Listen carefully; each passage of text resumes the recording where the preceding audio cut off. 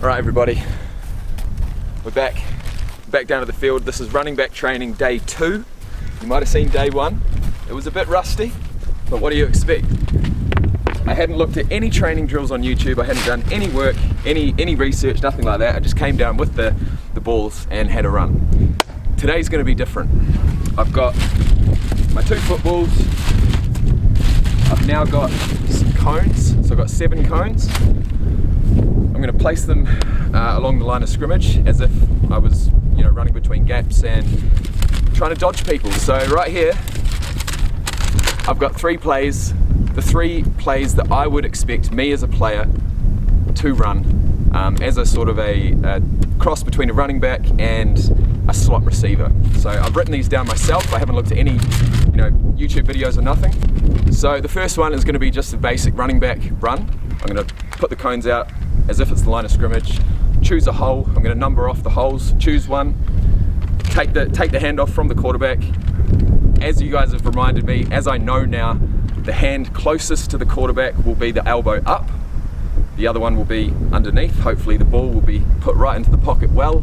I'll take it down, have the 4 points of contact, nice and high, nice and close to the body, and run through.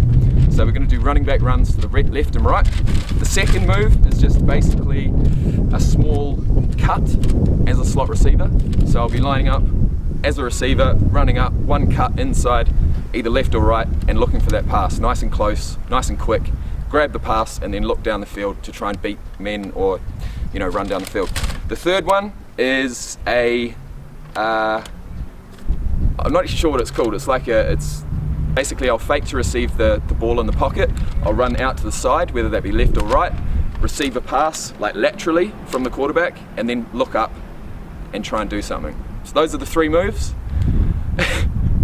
I still don't know what I'm talking about, but I do know that when I get the ball in my hands, I can run, and that's what I want to do. So that's what we're going to do. We've got the cones, we've got the footballs, we've got the cleats, we've got the tripod right here so we can get closer to the action. And as always guys, I'll plug my stuff. We've got tights. I don't have the socks on today, but we've got the sports Climacool top, and everything is going to be for sale come November. Hopefully the end of November, so it gives you guys enough time to get your stuff together, put your order in, receive it before Christmas. That is the goal. So I'm going to put these boots on, set the cones up, and I'll see you guys in a minute. Alright guys, so we've got the cones set out.